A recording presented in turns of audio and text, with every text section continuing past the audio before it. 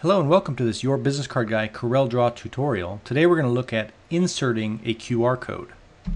Let's say you're working on a business card, could be a brochure, flyer, postcard, anything that you want to use a QR code on.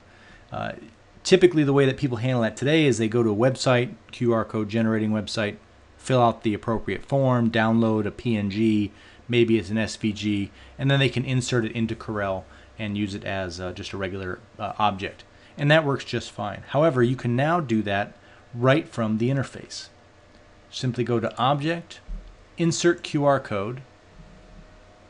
Corel drops in the default, which if you go to Object Properties on the right, I'm going to move a couple things around here, resize it.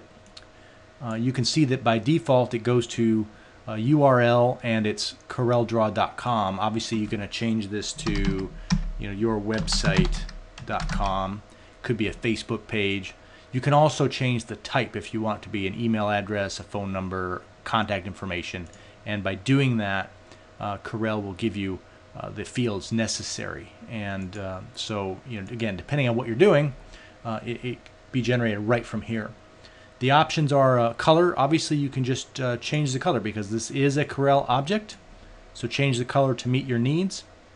If you want something whatever you need. Just be careful that you don't get too cute and make it too subtle to where people's actually scanning it with their smartphones can't actually, won't activate or something like that.